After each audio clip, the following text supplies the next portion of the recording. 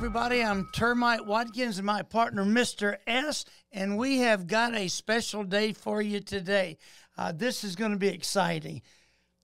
Good friend, Jeff Barnett, and I don't even know how to introduce you because you do so many things, so we're going to get into some of those. Well, Jeff Barnett is a real close friend of mine, and he's my partner, I should say, in boxing with Termite, and we managed a certain fighter together, but really we've gotten to be really close friends, so this is a special day, and we're glad to have you with us, So Jeff. business owner, entrepreneur. You also, I think, sit on the board for the Wheelhouse Foundation. Did I miss anything? Yes, no. I was introduced to speak recently, and somebody listed off everything I did. And as they were listing off the things I did, they said some things that I had forgotten that I did. So, I believe it. I believe it. The key thing I found is that if I can build something with a system around it, I can go do something else. You are a systems guy. Yeah, it's painful because I try to systematize everything, but I have found something I can, and it's the boxing. The boxing is definitely a non-systematizable organization, so it's a lot of fun though. So it makes it more fun because you just can't control it. That's right. Yeah. Jeff, take us back in history. You've got a neat story, and that's what we do is we tell stories on this show. We tell stories, and I love your story because it's from where you were to where you're at now. Go back in history. Tell us a little bit about Jeff Barnett. Got it. So the piece that I normally start, like when I talk about business, I start at around 20 and I'll run it from there. Termites asked me to start a little before that. I crashed and burned completely in high school. By the time I was 16, I was locked up and physically detoxing. I came off of all sorts of stuff. I won't list everything because this will be seen in public. Wow. but I came off of everything, and by the time I was 17, I realized I couldn't drink anymore. I hadn't drank anything in over 30 years. That was kind of the first. I've had a couple crash and burns in my life, but that was kind of the first thing that I hit that I needed help getting out of. But then I was able to come back from that. That was kind of the first major comeback. That's 16 years old. Yeah, 16, I started trying to get sober. I got sober and have stayed sober since I was 17. So, wow. I'm not a unicorn. I mean, I've met other guys that have done it, but it's not common. Most people need a little more experience with suffering before they're ready to make the changes needed. So you're a quick learner. You said, hey, I don't want this. There's two qualifications you need. You need to find that you cannot quit when you want to. You need to find that if you start drinking, you can't control how much you drink. If you hit those two things, normal people will never understand those things, and that's okay. But if you hit those two things, you have to stop. I mean, it's just a progressive thing. So when I realized I'd hit both qualifications, I was able to find a way to get out of it. And I'll unabashedly say that the way is God. I mean, there is no non-spiritual answer that I've found. So, so that was kind of my big first turning point where I crashed and burned. I did not finish high school proper. I went the GED route and then got into business. I bounced around from some jobs that weren't, there was more about learning like what I didn't want to do. I had always been kind of entrepreneurial. I'd seen it in my family.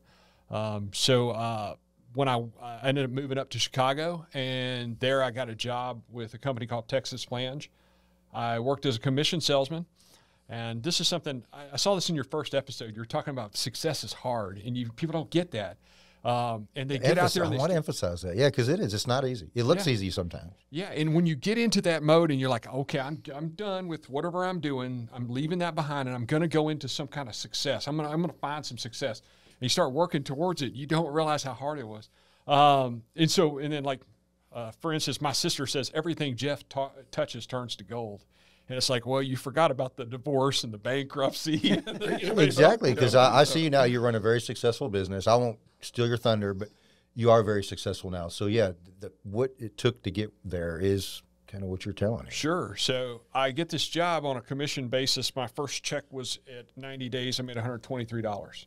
So I needed to be making reasonable income in 4 months. I was able to get to that point. I had my income replaced in 6 months. I doubled it in a year, and I gradually, over a 10-year period of time, worked my way into being able to buy half of that company. And then after another 6 or 7 years, I bought the rest of it. And I never held back on the guy that's founded it. I always was giving him my best. But whenever something seemed to, like, I was operating at 100%, but once I started to own it, then I found that extra 10 or 20. Just dug deeper. Just leaned into it. But you never held back, is what you're saying. Yeah, I never purposely held back. I've seen people do that. They'll hold back on the guy that they're working for because they see this, like, they're getting in their 60s. Maybe I'll be able to buy it, and they want to kind of save that thing. I never saved anything. One of the things we did that was kind of unique, in 1997, I set up a website for the company, and today it's twice visited as much as the number 2 person in our industry. Wow. TexasFlange.com is the most visited in its industry by a factor of 2. You started in 97. That's, .com, early days. And in every way, I've tried to be in first in what I do, and then I'm copied. And so Got to reinvent yourself. Yeah, about 2010, I decided I was going to do something they couldn't copy, so I put $1 million into putting all the CAD drawings online. So, and that has not been replicated, nor will it be. Nobody else is crazy enough to do that. It took me 8 years to get it done. Got to make big moves to get big results. Yeah, so that's been fantastic, and I've got other business things I do, and I don't know, but I don't know enough about me. Let's talk about what we're here for you. I saw, we don't make you bashful, but you have a story that we just people need to hear. I understand. I saw what you guys did in your first episode, and I kind of have a feeling of where you're going. And I also kind of think that this is kind of the starting of something. I think this is going to go on the radio or on TV pretty quick. So I kind of think what you're doing is kind of more interesting right now than the stuff that I'm doing. That's so funny because that is not my perspective whatsoever, because I know about you. So I don't know you as well as Termite does. What's interesting for me is I'm getting to know more of you just telling these stories, because we've talked quite a few times, and I've already learned stuff about you I didn't know. So tell more about that, because I still want to emphasize to people of how crappy things kind of were for you and how tough it was and the things that you had to do. Because I think if you saw in the first episode, I think when people look at successful people like you, they think it's easy. You do boxing, you do your deal, and people, I'm sure you've heard this, oh, you're so lucky. Things just work out for you. Everything you touch turns to gold. And then you don't know the half of it. Right. So let me help out on this just for a second. I want to feed into what you just said. When did you start drinking? All right, we're hearing about your great side. The negative point. I got you. So I love my parents. My parents were great parents. So I don't like to talk about when I started drinking. Okay, so we won't put an actual age, but it was early. It was very early, very early. Okay. And it wasn't that I was in a chaotic environment. It was Pasadena. It was 80s, and there was just nothing else to do. Easy access, and not just at my house. It was pretty much in the neighborhood.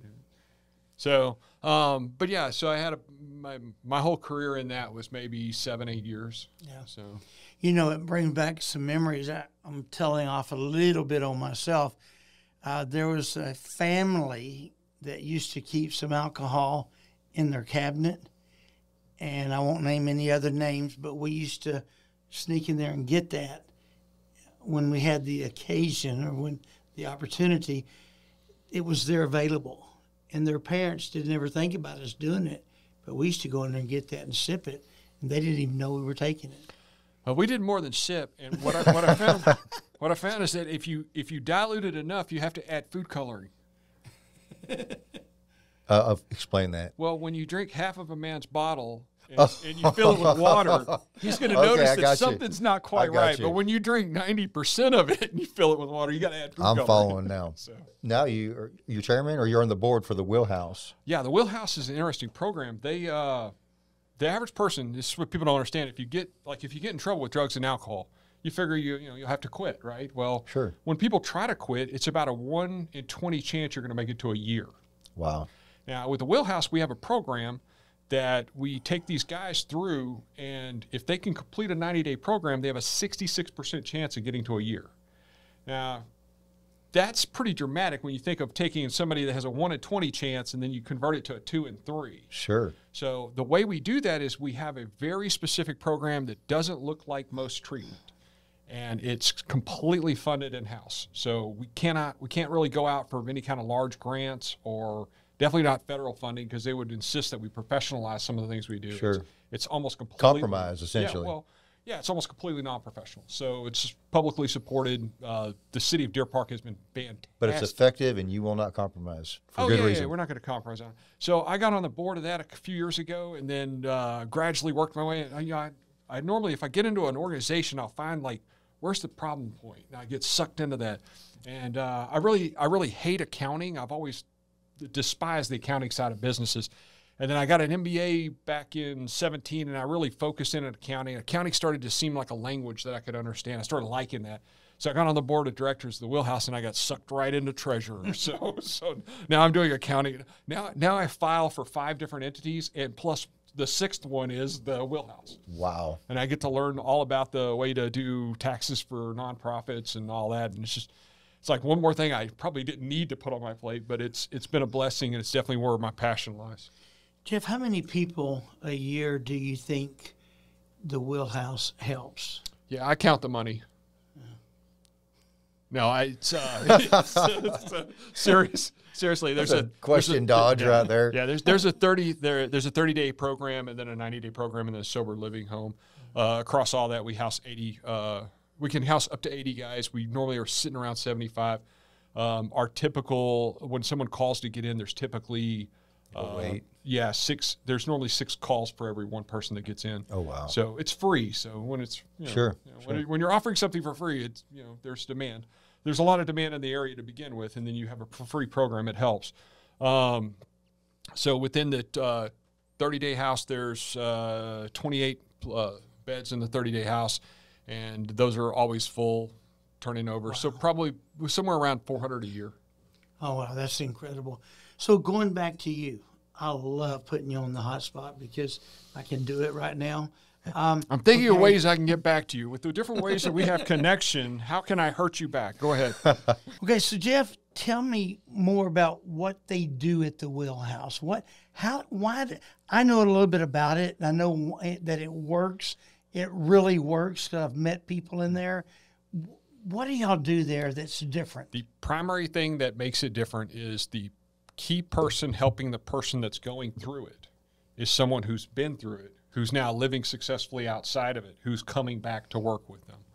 And that aspect that's the of secret it, sauce. And they're doing it for free. Wow. So the guys that are coming back to work with them, none of those guys are paid. And they're so thankful for what it did for their life that they essentially want to give back. Right. Yeah, and it helps them to stay sober because they're helping the guys that are going through. So the alumni aspect of the Wheelhouse is the absolute biggest magic sauce in it. So awesome. So Jeff, going back in your history, all right, you started all this stuff at a young age.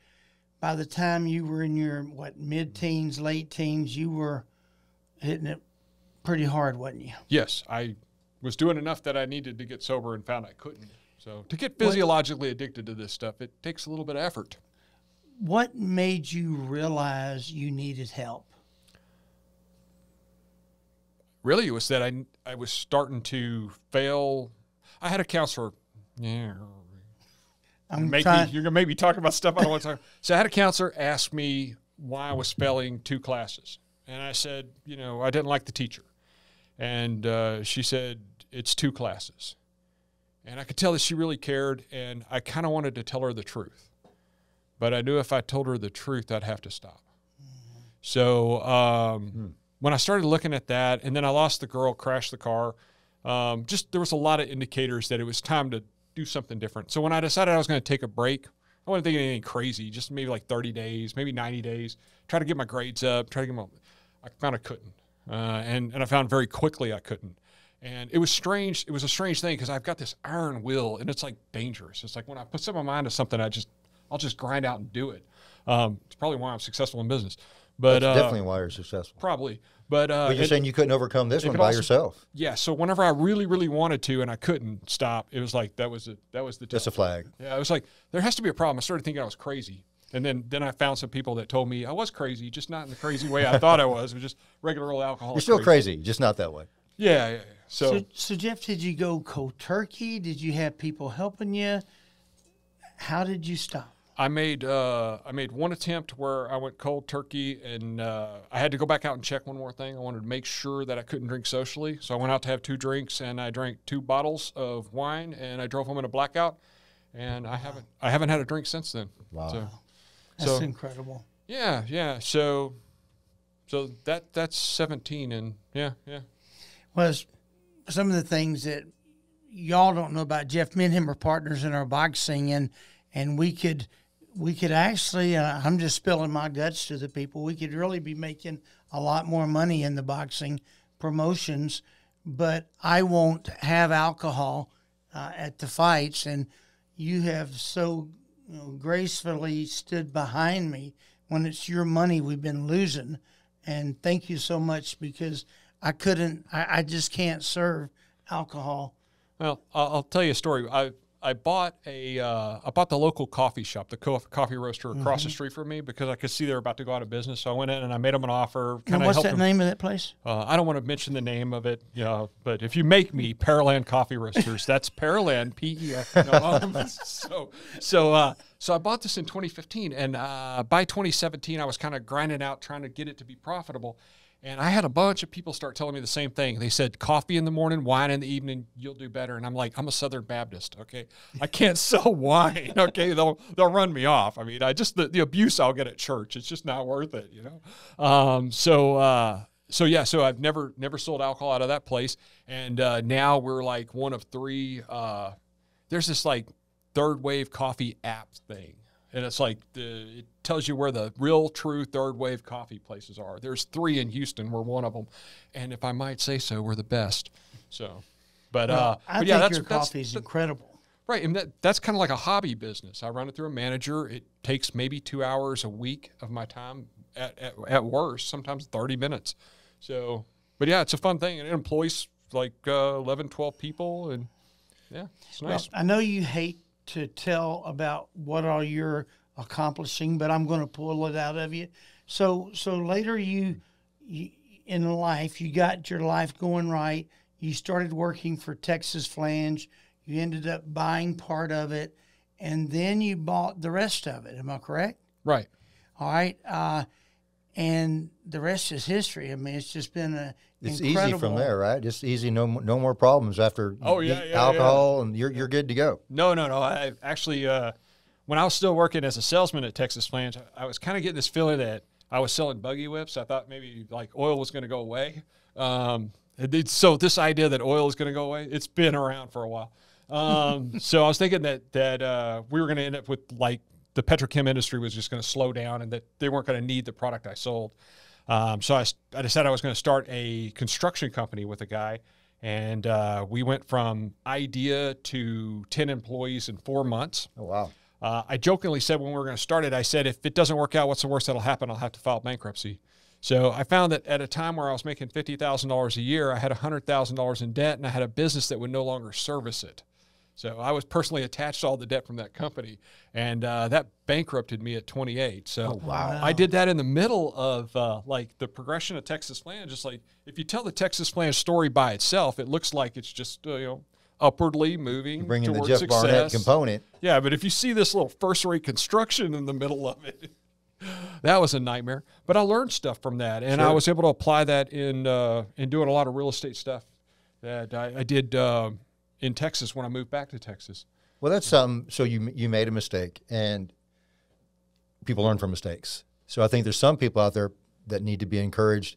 Don't be scared of making mistakes. Now, calculate it. Don't be so dumb that you might have to go bankrupt. But at the same time, you could just sit and be super safe and do nothing, and then you're not really going to get anywhere. But you took some chances. You started the construction. Obviously, it didn't work out like you thought, but like you said, you learned some things from that. And I'm sure that's now you've taken those nuggets, and it's made Texas Flange even better. Right. There's certain things that, like prior to taking control of Texas Flange, I have 3 different things that I saw clearly that I could have bankrupted the company doing, that the owner, the founder of it, stopped me from doing. And then, so it was like I got it when I had learned those lessons. I had done some of those crazy risks, the stuff where we tell ourselves we're making an investment, but what we're really doing is gambling. I've been there. I've got a couple of those. Yeah, so I think we all have, and we learn from them. But the key thing is that downward turn and making, taking that hit, coming out of that, it's like there was a 6-week period of time where it was just like every day a battle not to end my life. I mean, it was horrible. don't underestimate how bad it is or how hard it is to get back up. I mean, there's a lot of this. You get knocked down, pop back up. You know, it's like that's not always easy. It might take some time. That's why I want to emphasize it's not easy. Yeah. And it looks easy now because you are successful, and it's easy to sit here in this chair and say, yeah, it was really hard. You can't even convey, how hard it was. Yeah, I lived those 6 weeks. Like I lived those 6. I remember the day I came in. I was living in an efficiency apartment in my late 20s after having been somewhat successful. And I remember walking in the day, and it was getting to be the evening, and I was about to lay down, and I thought, I haven't thought about taking my own life today. And I was like, I was blown away by it. It's like, wow, this is fantastic. But I ended up having to file bankruptcy from that, and I walked out of the bankruptcy court, felt the sun hit my skin, and felt that it was still warm. And I was literally experiencing it from the standpoint of the sun still warms my skin. That's the level that I was just jacked up over having to file. I didn't set out going like, I guess I was flippant about it, but I didn't really think it was possible. So I went back to my office at that time, and there was an order sitting on my desk. It wasn't the largest profit order I'd ever gotten, but it was close. It was a decent order. And then the next day there was another one, and we literally started the boom that led into what Texas Flange is now. That boom started right as I was walking out of putting first-rate construction now. See? It's crazy. But you notice I still remember the name of that company. Of course you did. That was back in like 2001, 2000. But I still remember the name of that company. Because it's an impact. And I think something else that I want to emphasize, a lot of people out there, our listeners, they might not be where they want to be today, and they have this vision in their head, if I can just push forward, then I'll become successful. You did that. Like you said, you actually did become successful. You made good money. Then you took a step back. Now you said you had to go backtrack. Now you're living in that's probably even harder to taste success and then have it fall back to get up a second time. I'm imagining that's even more mentally. If you guys keep doing this, what you're doing, you're going to find that most successful people, you get this idea that you run at this level spot and you decide, I'm going to start putting forth more effort, and then you just go up. It's not. That's exactly what I want to. That's the point I want to make. People think it's a one-time, one and done. I just got to push through, get up. If I make it over this, I'm good to go. No. Yeah, it's going to be up and down unless you just kind of don't make any more decisions for the rest of your life. Right. I was bankrupt at 28. At 40, I was effectively retired. So today I do a lot of stuff. I work hard. You do work hard. I work hard, but I work hard because I like doing it. Yes. And I do everything. I was 40, I could do. I do everything I can to keep him working hard, and like in the boxing. I want to talk about another thing that you've been really involved in, and on a real serious note, let's talk about your boxing career. Oh gosh. Jeff has actually fought. He is considered a fighter, a boxer. Tell us a little bit about your time in the ring. Yes, I'm a masters boxer, amateur. I'm 1-0. I have an undefeated record, and I'd like to challenge Mr. S while we're sitting here. A challenge. A challenge for an exhibition match. Whoa. Challenge accepted. Now Really? I have to talk to you. Wow, I'm shocked. I have to be honest with you. I just started training him. Are you changing? I'm dead serious. Does that change anything? Well, no. I'm still ready to go. It doesn't. No, he's already because beat one of my the last guys. time it was one of the ones. He's already beat one of my guys. So, I've heard that story. Yes. Evan, if you're listening, I need you. Well, It sounds fun, though. Yeah, it's a lot of fun. We should do something. Seriously. I'm game. so what makes you like boxing so much? I came to him one day. He was referred to me by another mutual friend of ours, a great guy, and he jumped head into boxing and still head in. I've done a lot of businesses that have made a lot of money, and I've done some businesses that have lost money. The businesses that make money are fun. The businesses that lose money aren't. It's a flat rule. Never seen a business that lost money that was fun until I found boxing. Yeah, boxing just burns cash, but it's a lot of fun. It really is. I told my wife today, I think we're going to do the July fight, and she's like, there's something wrong with you. There's just. So what makes you like boxing so much? I've got my idea of what makes you like boxing so much. I want to hear what you have to say. I I sort of looked at it in the 90s when people were knocking each other out and the heavyweights were, those bouncing from Holyfield to Tyson. And, that was kind of the sweet spot for it. But then this last go around, whenever I started watching it, I started to understand the science behind it. I started to understand the don't get hit, the speed, the precision, the chest match. Yeah, the chest match of breaking somebody down over several. The sweet science. Yeah, the sweet science of it. And that to me, more than anything, then the variety of it, and then not the unknown, like as two fighters come together, is one of them going to box and one of them going to punch? Or like one of the things I like about Canelo is watching how he can be a different fighter every fight. Sometimes he's just welling away, and other times he's more guarded, and so that aspect, and then the various different ways two particular fighters can match up, and then you can see one trying to do something, and it may work, it may not, and you may be third round or fourth round. You start to see, well, that looked like it was going to work, but not so much. As technical as he is right now, that's the way he is in the gym. When he's hitting a bag or where they're sparring, his mind's calculating things, and he's got this force behind him is wanting to perfect it.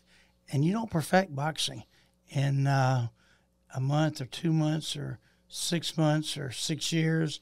It's a never-ending game. Right. Well, I'm looking at Mr. S's arms, and I've already decided I'm hiring Tim Hallmark again. I'm going to bring him in from Central Texas and have him work me out. How is Tim Hallmark doing? I talked to Tim not too long ago. He's doing good. He's doing good. He's getting drug into every kind of sport. It's crazy. So once you get the metrics, you can kind of apply those metrics to. We talked to him on one of the other shows. I think Craig had some run-ins with Tim Hallmark, training other different sports, like you said. He's doing all kinds of stuff. Are you guys going to have him on this? You should. Don't know. You think it's a good idea? Yeah, we should have definitely get him in here. We should have him. Yeah.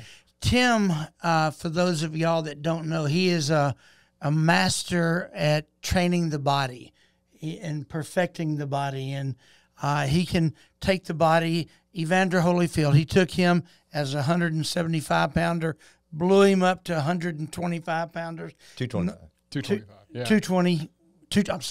225, please excuse me. Blew him up to 225. Normally when you gain that kind of weight, you lose speed, you lose coordination, you lose power. And he gained speed, he gained power, gained coordination. Of course, he's got some pretty incredible machines that he's built created as well. Great guy, and we'll get him on here for you because he's a story in itself. And anyway, so I have to tell off, when me and him are working together on one of our boxing promotions, he actually works for me that night. And I own one more percent than he does. And so I got to tell you, he's the money man behind our organization. And but he's out there and he's sweeping floors and he's putting chairs up. And I say this real seriously. I admire that because you don't have to do it. And yet you take the time to help just like everybody else. And I probably haven't told you that enough, but thank you. I'm glad you admire it. I call that understaffed. Hey, you're doing what you got to do, and you're not above it. I will say this: the last time he didn't want to do that, he said, "Just pay somebody." And it makes more sense to pay, but at the same time, you're still willing to do it. When we were figuring it out, we did every task, and now we figured out how to get people. It's a weird thing because organizing stuff in a business is a matter of change, grow. Check this out, work on this. But when you're trying to when you're trying to break all these roles out on one night when you're doing a show, it's like you're grabbing 6 people for this, and it's like, okay, you're the boss, and you start trying to give them the stuff to do, and inevitably those 6 people end up each one coming to you. So figuring out who those people are to trust in each of the areas, that's something that took us a few shows to do. So and from a success mentality, the idea that you're willing to do what it takes. There's some people that I just want to become successful so I can boss everybody around and I don't have to do. They're never going to be successful. They're not willing to sweep the floor if somebody's not available to sweep the floor, but it needs to be done. So some people like want to be above whatever it is, and I don't think people like that go very far. So it's encouraging to hear where you're at. You're still wanting to pick up a broom. Jeff and I have picked up brooms and swept big floors. Oh, yeah, at the Pasadena Convention Center. Hey, I want to talk about another thing about you. You're a heck of a family man. You love your wife. You love your kids. Tell us a little bit about your wife and kids and your family. Okay, so my wife and I have been married for 19 years. How does she put up with you? That's That's the real question. God's grace. No, she's just wonderful, and she is. Yeah, and I did not expect that this could happen. I really didn't. But we were madly in love when we got married. We were really good for 3 or 4 years. We did that 7, 8 years, hate each other, try to refigure it out. We made a big deal where we both cut down our list. We had 20 things we expected from the other one. We were fighting about it all the time. That was around year 7, and then we both realized that really what was important on those 2 lists was like 1 or 2 things, and we found that it was pretty easy to do those for each other. And as we did those couple things for each other, we fell more and more in love, and I love her more today than I ever did. It's and just you can weird. tell it. Yeah. Tell us about your kids, and I'm getting to a certain point, but tell us a little bit about your kids. I have a 25-year-old from my first marriage. I said I was divorced. And he's out in California. This is another thing. He's like many of us. He's had to overcome divorce. Some people haven't. Some people have. Overcoming divorce is tough. But if you're somebody that's went through a divorce and maybe you're struggling, you can overcome it. You're looking at me. You're looking at him. And go ahead. Yeah, so I've got a 25-year-old in California. I've got an 18-year-old that's at U of H now. He's about to go to UIC. And then I have an 8-year-old girl. And, who runs the family? Oh, gosh, she does. It's terrible. It's terrible. She says stuff to me, and I'm like, if you were one of the boys when I was younger, I would beat you for that. That's just insane. And she knows it. Oh, no, it's terrible. It's terrible. So, okay. But she's wonderful. I love her to death. You know, Mr. S has 4 girls. Yeah, I can't even imagine. Yeah. It's a lot of sprinkles and pink and unicorns, but you get used to it. 4 girls. Oh, you're a heck of a man. So I worry about my daughter more than I worry about my sons. I just do. So I can't even imagine having not having sons. I don't know how to imagine any different. Imagine having like one of your girls and you worried about her half as much. That would be having a son. Okay. I want to talk about your middle son, the one that I know. He's brilliant. He's very successful in school. Yes, and he doesn't want to box, and I keep trying to get him to box. He's tall and lanky. Tall, good looking. Yeah, hair down. He wears his hair like Jesus. Yeah, he's got it's incredible. Got beautiful hair, and but evidently he's got work ethics like you do, or does he? I would tell you that it's insane. Whenever he gets focused, he's got like an unbelievable way of doing things. Yeah, he's just tell us some of the accolades about him. Oh, okay? So maybe he won't see this. He graduated high school when he was 14. He just graduated from U of H last year. He's doing a post-bac year at U of H, and he's How old is he? He's 18. He's 18 now. He'll start his PhD program in Chicago when he's 18. He'll turn 19 after that. Currently, he's teaching a graduate level course at U of H, and he carries it. It's just weird. It's like I'm thinking about maybe in retirement going back and teaching a few business classes. I got my MBA with the idea that I'd do that, and I think about it with a little bit of terror. And here my 18-year-old kid is up here teaching these 25, 26-year-old grad students, and I'm like, look for your son for inspiration.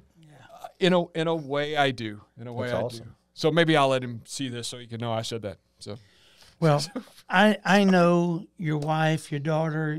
Your wife is incredible, and thank you so much for putting up with us chasing dreams and doing the things that we do.